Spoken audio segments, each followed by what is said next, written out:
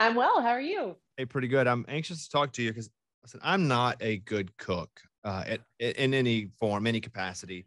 And so we were talking, and one of my buddies was like, "Hey, every guy's got to have like a dish, like something that he can make, even if he's not a good cook, but like on the spot if it comes to it. Like, what is easy? What could I make that's easy, but also would kind of impress people that they wouldn't know it was so easy?" I love this question. I think, well, it depends. Do you want savory or sweet? I got a couple in mind. Give me one of each.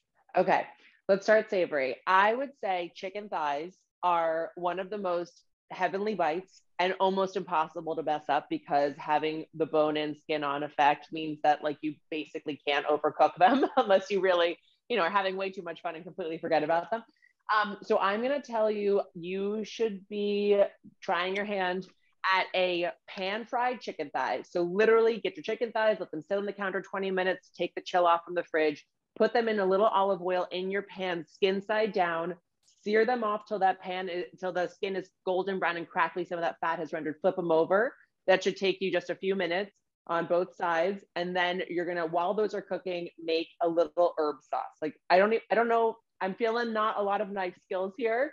So we're going to use scissors and you can or pull them with your hands, pull off a bunch of mint leaves and parsley leaves, a little lemon juice, a little olive oil. How about a grate of garlic clove in there? You have a gorgeous, rich, protein, delicious dinner with an herby sauce on top. It looks very fancy, especially like I love a rustic come together look. And then for dessert, here's what I want you to do. I want you to do a blender chocolate cake. You have a blender at home? Yeah, I think. I don't know. Okay. Yes, I'm sure. I'm sure. Okay. A blender chocolate cake. Dump in there some condensed milk, some eggs, a little vanilla extract, melted chocolate and butter, some almond flour, baking soda, baking powder, salt, literally everything in your blender. I know it sounded like a list. There's probably 10 ingredients in your blender, into your cake pan, 30 minutes in the oven. You will wow and impress and woo anyone you make this gorgeous chocolate cake for. It's super dense and fudgy, like a brownie, but better. Is there any chance though with that chicken that I give somebody salmonella? Because that's what I worry about with meat. Okay, you want to know how to test for that? So Yeah. you want to cut to the deepest part of the meat, which is usually closest to the bone. And you want to make sure the juices run clear and that the meat is opaque. If the meat looks still like translucent or pink, that's when you want to keep cooking it. If the juices have any red in them, that's when you want to keep cooking it. But as soon as the juices run clear and that meat is not rubbery, it's really juicy and moist looking, you are in good shape. You can also use the thermometer, but I take it if you didn't know if you had a blender, I'm not going to bet on you having a thermometer. Yeah, we probably do. I just probably don't know where it is. Daphne Oz is on with us. She is, one of the hosts of The Good Dish, and we'll talk about the show coming up in just a second. But I have a couple other questions for you, kind of as a guy who, is just normal. A lot of our listeners go to the grocery store and they try to save money. Like, what is your best tip for a family to save money on a grocery bill? Like, what's the overarching tip here for us? I think it's really to shop more often. And I know that sounds really annoying, especially, if they're busy parents or busy people in general listening to this show. The idea of going more often to the grocery store is really horrible sounding. But I will tell you, you will save so much money by not throwing food away that you forget exists. I would do this all the time. I would buy a bunch of fresh herbs and berries and things I knew I wanted to cook with eventually. You shove them at the back of your fridge. And by the time the week is done, you completely forgot you ever bought them. One of the first things I started doing when I started working a lot more with restaurant chefs was realizing that they keep their arsenal in their pantry well stocked. Like they have their dried beans and their pastas and grains and things. They have their spice cabinet well ready to go, good condiments, things like that. But they shop for protein and fresh produce almost every day. Now I'm not going to get there. I got 4 kids. I'm not doing that, but I could go like every other day, every 3 days. And what that means is I'm not wasting a bunch of money on things that I'm throwing out. I'm actually shopping much more often what's in season. Definitely a way to save yourself some money. You're not buying things that have been, sent on a world tour to get to you. And And you're keeping yourself inspired, which I also think, look, cooking at home, you're controlling what's going into your food, which we know is great for your overall wellness. You are controlling the taste of it, which obviously yields better results in terms of your family actually eating what you're putting on the table. And you're not going out to eat a meal that was prepared for you. So it is really definitely a conscientious and economical way to go, but to do it in a way that keeps it fun and practical and easy on yourself, but definitely yields you those fresh tasting, inspired results. I would say going shopping more often is the move. A bit counterintuitive, but it makes a lot of sense because, like, how do I save money? Yeah, you go more. But yes, shop smaller but more frequently. Let me ask about air fryers because that is something that I've got a little bit of a handle on. Now, you do. I don't know if that means good or bad. No, it's my love language. I love an air fryer. Let's talk. Okay, so I can actually make salmon in this thing. Yes. Little peaches and put them on the little parchment paper and cook some. So the air fryer, is it worth the hype? 100%. And by the way, I'd love to hear you talking about like the range of things you're making in your air fryer, because I have to say, I resisted getting one for a very long time. I on the whole, am someone who like resists getting appliances that seem very specific. I don't have a lot of counter space or room to store them. So I don't want to get things that are going to just, be things I have to put away and pull out all the time. I use this thing constantly. My favorite recipe to make in it, funny you mentioned salmon, is a sweet chili salmon. You just, marinate your salmon fillet in a little soy sauce, sesame oil, a little garlic. I like to put some sriracha on there because I like a little heat. It goes in, I think, 400 for 9 minutes. The final minute, this is the move. A little drizzle of honey, a little sprinkle of sesame seeds. The final minute, it makes this sticky sweet glaze over this slightly spicy nuanced salmon. The sesame seeds toast and crunch up.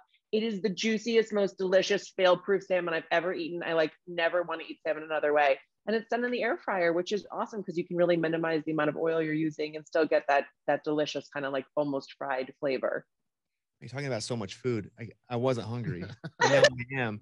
But Daphne Oz is on with us. She's one of the hosts on The Good Dish. It's a hour syndicated show with Daphne, Gail Simmons, and Jamaica Pesso.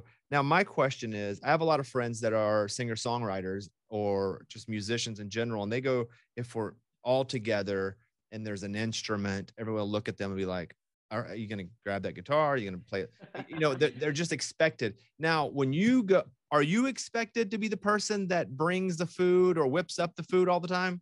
I would definitely say there is a certain expectation of like, oh, so you'll get here early, right? Like you're gonna chip in here, right?